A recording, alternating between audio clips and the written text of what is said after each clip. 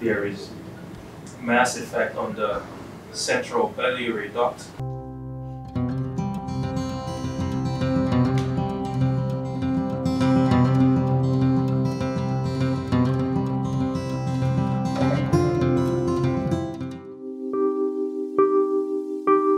I'm a marketing and corporate communications manager for an insurance company. Okay, it was in 2017. I think I went to do a check and I said, oh, my stomach is big. I bet I have fibroids. Like, I was just joking about it. And he said, I don't think so. But he said, okay, go and do a test. So I went somewhere. He sent me to a diagnostic clinic and I did an ultrasound and I figured that I had fibroids then. But I didn't think anything of it at the time because they just said I had fibroids and said that some were big, but it's not so big, and some were small. So I just, it's 2017. Well, for me, my issue with it was that when I had my periods, I had 2 days when I bled a lot, so it was quite heavy. And I was always anemic. So that's the reason I went to the hospital, because I was always anemic. My blood count when I last did it prior to coming here was 8. And yeah, for me it was the anemia. I used to have cramps, but for me it was the anemia, the cramps, and the heavy period, and elongated period as well. So instead of like a 6-day, I would be going on for like 10 to 14 days of just constantly bleeding, which wasn't healthy for me at all. Well, the truth is, in Nigeria here, everybody talks about surgery. Then there's all these people selling these herbal medication, but I don't really believe in that, because after people have done the herbal medication, they still come back to surgery, and I didn't really want to do surgery here. I thought about it, as I said, going to London to do surgery, but for me, surgery was an option. So I think I just sat there and I said, oh God, just provide a solution. So I just started Googling, and as I Googled, I saw UFE. I'm like, what's that? So I just started reading up about it, just looking at cases and stuff, and I just thought, okay. I remember I made some calls around to certain hospitals here and they said they didn't do it.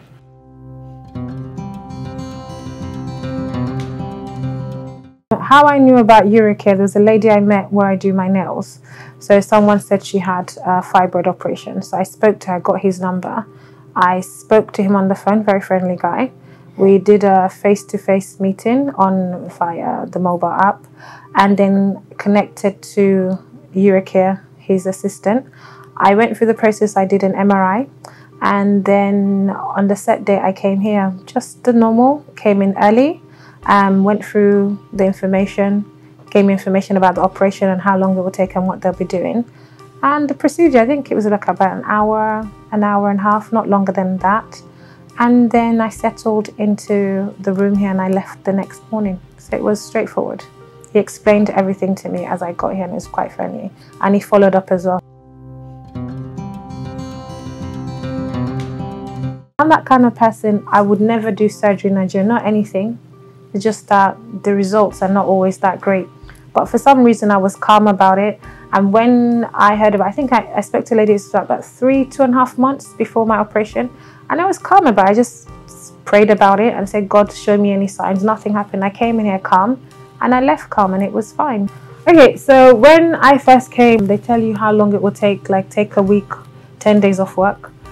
Because of my schedule at work, the first week really didn't do much. I could talk to people on the phone, but I wasn't, when I left here, I was jumping around. But I think by night time it hit me, the pain. I have these cramps, so the first 3 days was tough, but not so bad. I have a high pain threshold. I went back to work the following week on Monday, but I wasn't feeling too strong. So I just took the rest of the week off. So I stayed at home for like 2 weeks. By the second week, I stopped feeling the cramps. And by the third week, actually, I took the painkillers like as prescribed for the first 3 days, because there's quite a bit of them. By the end of that week, I stopped taking it. I just took it as and when. And by the second week, I was just taking it as when I felt the pain. So it was all right. For me, it was like, stayed on for 2 weeks and it was fine. By the third week, I didn't feel any pain. I didn't realize I had anything done. So it was fine. It was fantastic, actually.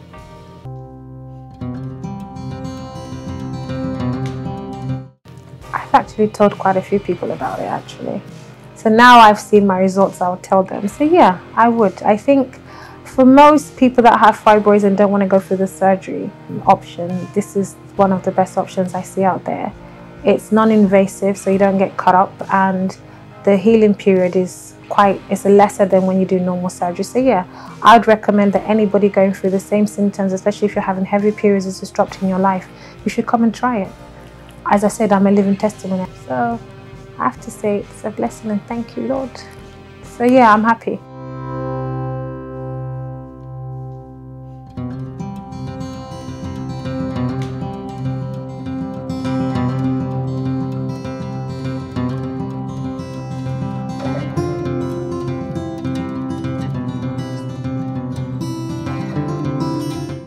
My name is Dr. Ninalowo. I'm a vascular and interventional radiologist, and one of the procedures that I offer is a procedure called Uterine Fibroid Embolization, which is a minimally invasive method to treat fibroids without having to go through surgery. I met Miss CE earlier this year during video consultation while I was in America, and at that time she was seeking treatment options for uterine fibroids. She was actually referred to me by another one of my patients who I treated a month earlier.